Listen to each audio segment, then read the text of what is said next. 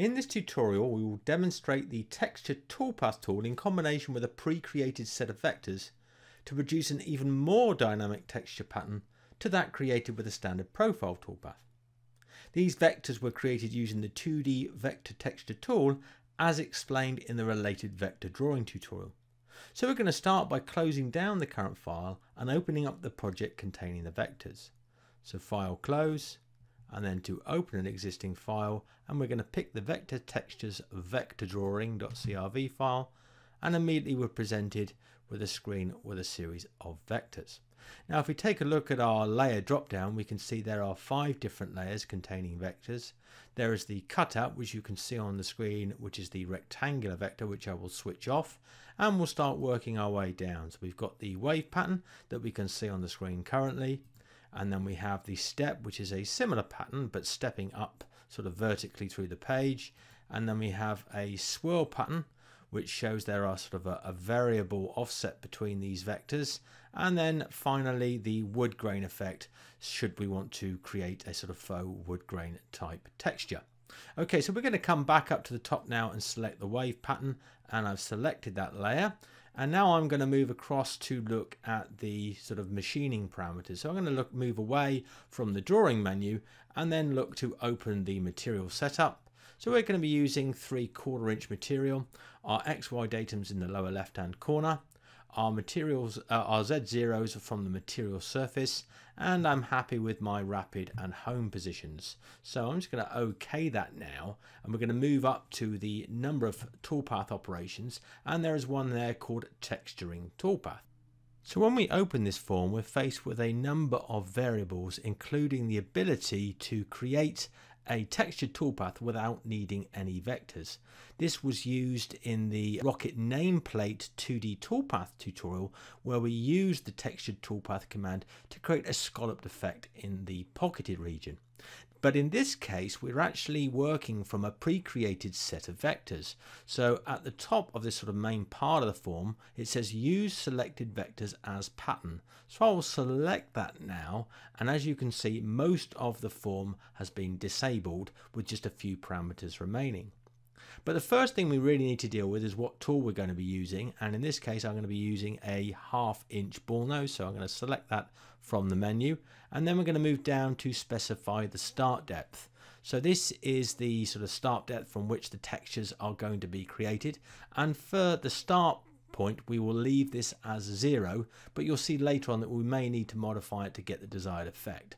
So keeping that as 0, we've already selected to use the vectors as the pattern, and now we come down to sort of a key area here, which is specifying the maximum cut depth.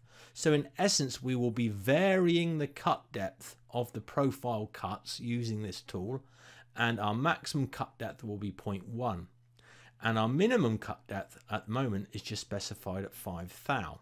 But what we're going to do first, I'm going to tone this right the way down to 0.1. So essentially our maximum cut depth is going to be 0.1 and our minimum is going to be 0.1. So we're going to be cutting at 0.1 depth, which is going to be just like a profile cut.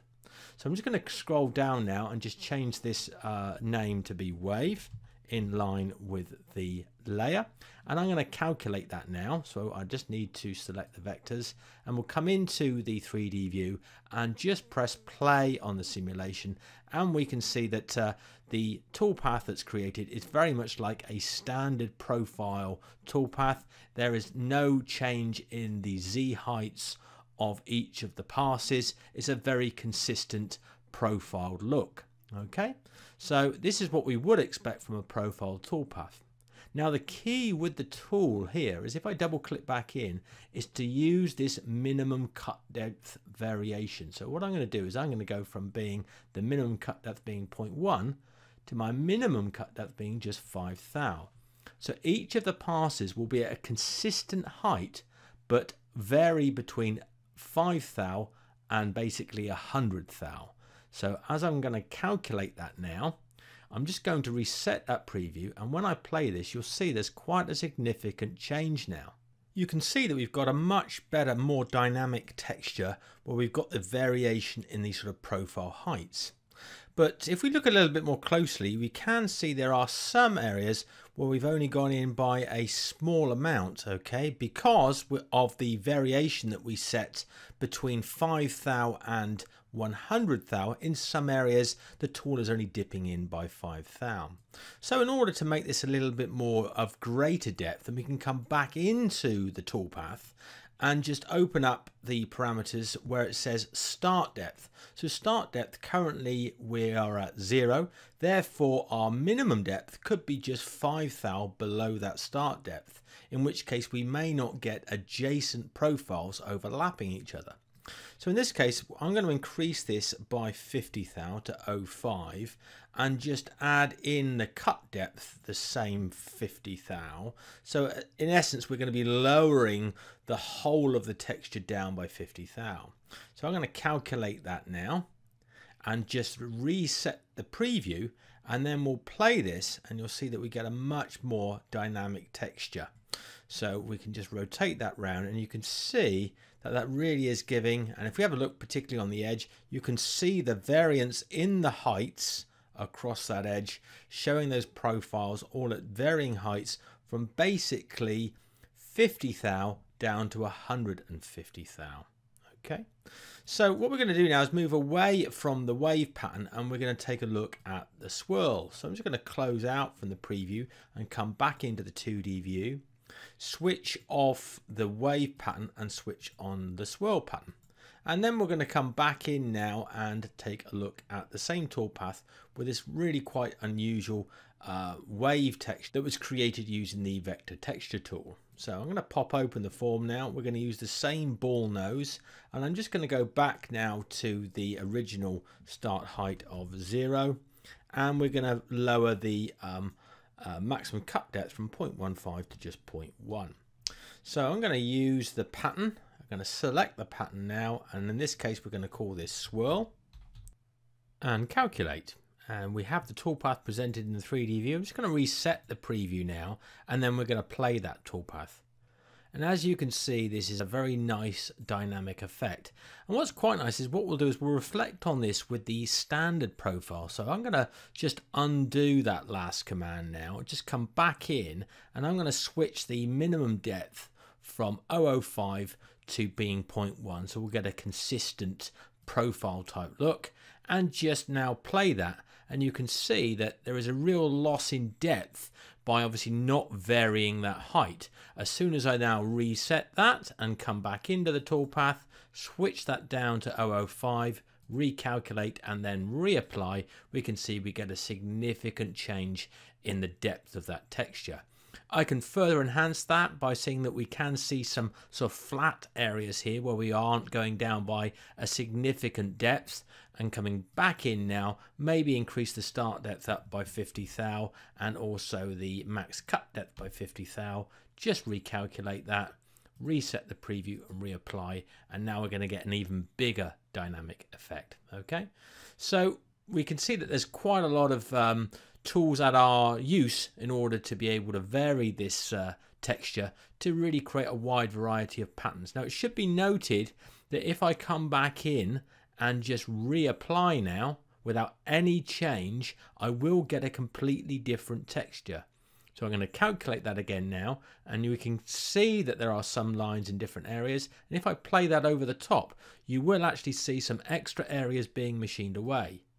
So you can see that is cutting away extra material because essentially the second or regenerated toolpath was different to the original because it's uniquely setting those cut depths on a case-by-case basis. Okay, now we can look to create a completely different effect by picking a different tool. So I'm going to come back into the Swirl toolpath and come up to the top where we've selected ball nose 1/2 inch, and I'm going to open the tool database and I'm going to pick just a V-bit 90 degrees, and then come down and just actually I'm going to start depth, reset that back to 0, so at least we're all starting from the same position, and 0.1 on the max cut depth.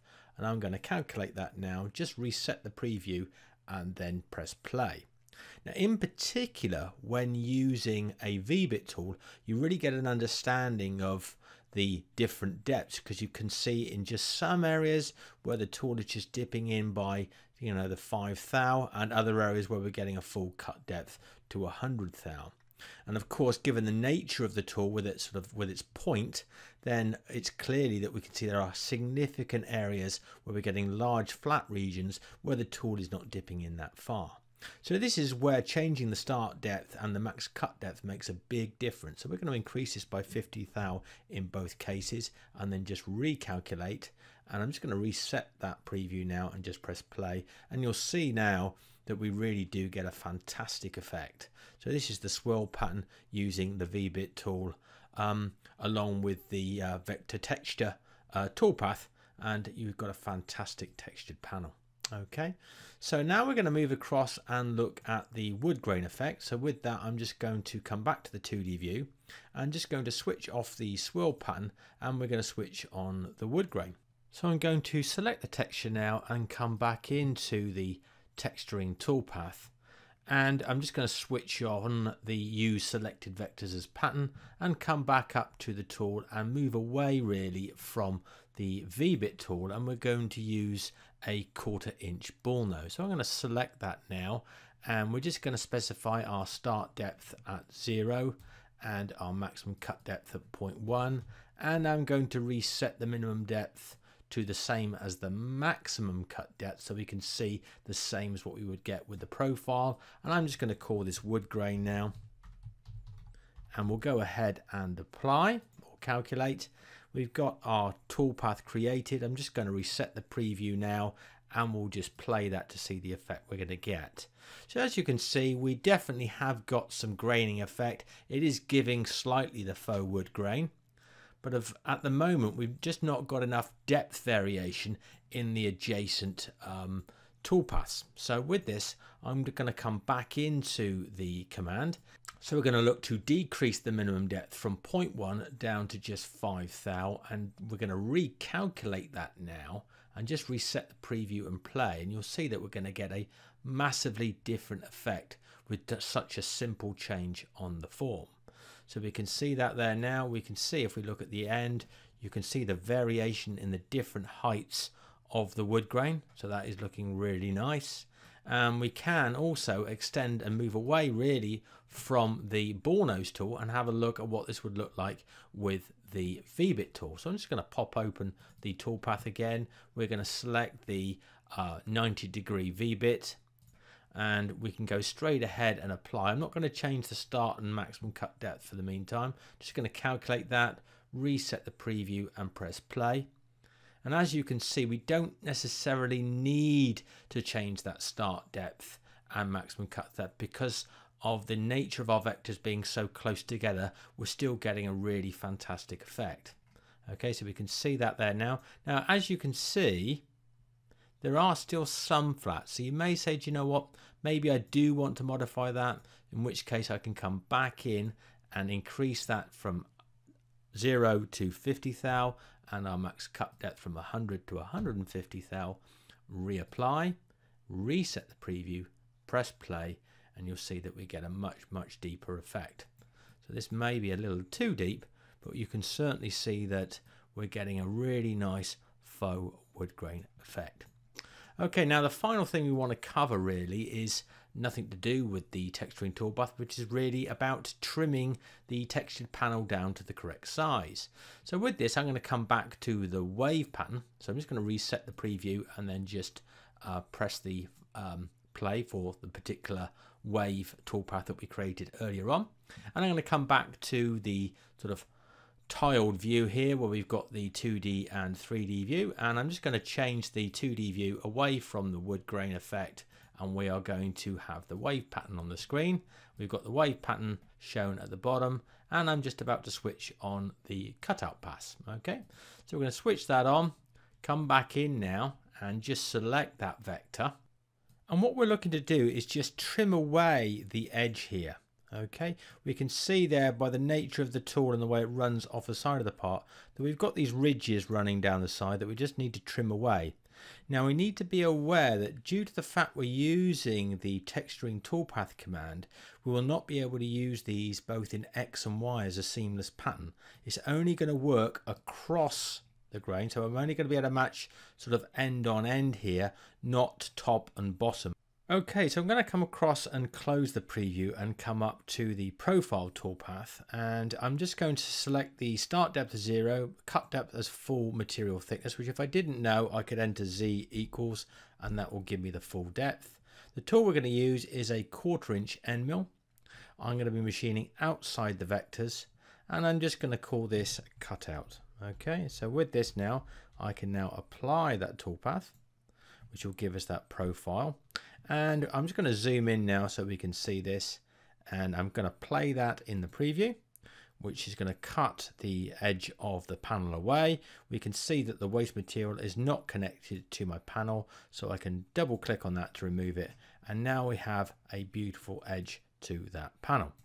Okay, so that's just how to trim that away. This is why in many cases we do create oversized panels and then trim that back with a profile to get the true shape that we need.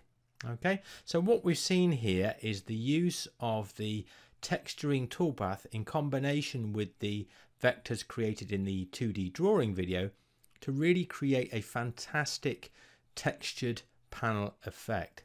Now this is on top really of the previous video where we looked at the 2D toolpaths. So that was purely using the profile toolpath along with changing the different tools and different depths to get the effect. Here we've got the chance to take that a stage further with using the texturing toolpath, where we can vary the heights of adjacent passes to create an even more dramatic effect.